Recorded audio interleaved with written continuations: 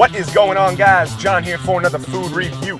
And today we are checking out Firehouse subs. They don't have a drive-thru, so we just went ahead and got the sandwich. We got the hook and ladder. We got the light version, by the way.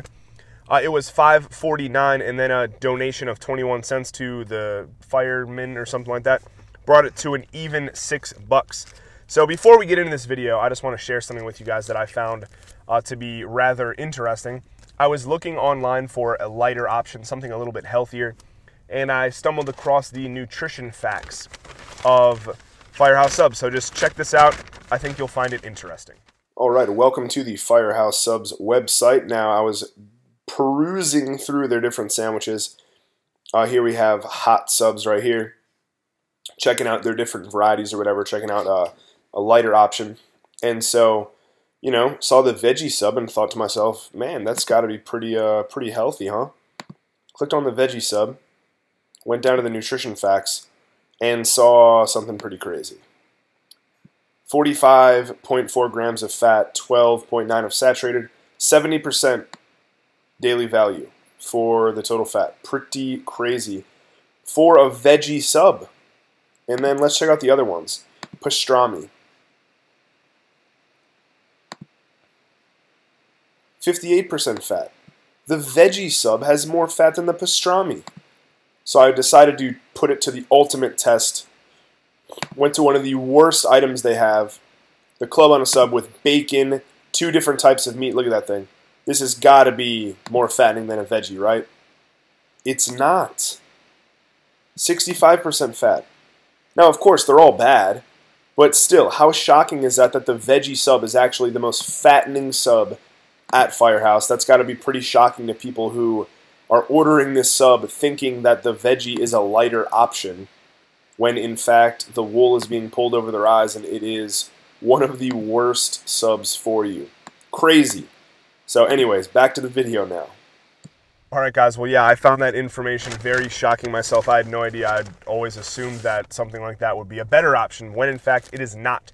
So here is the Firehouse sub.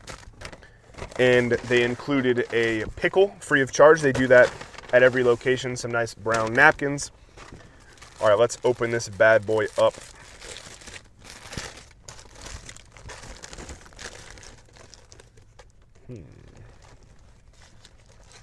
Alright guys, let's get you in here for a close-up.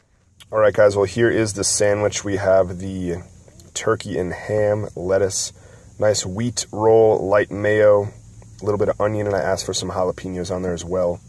So looks pretty darn good, guys. So let's go in and check it out.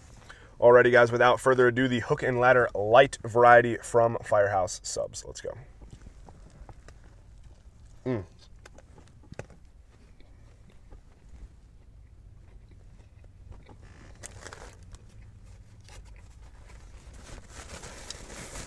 Wow.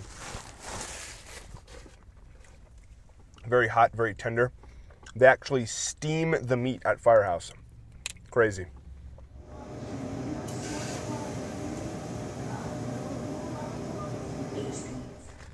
This roll is very nice as well. I guess this is the light wheat roll. Tasting those jalapenos, I added those specially. It doesn't normally come with it, but I just wanted to kick it up a little bit, so. This is the real deal, guys. It's pretty good. Look at all that meat on there. This is like an Arby's sandwich, loaded with meat. Love it. A few more bites of this thing, and I'll let you know what I think. I love how they include a pickle with every sandwich. Really adds a nice touch. Gives it that deli style.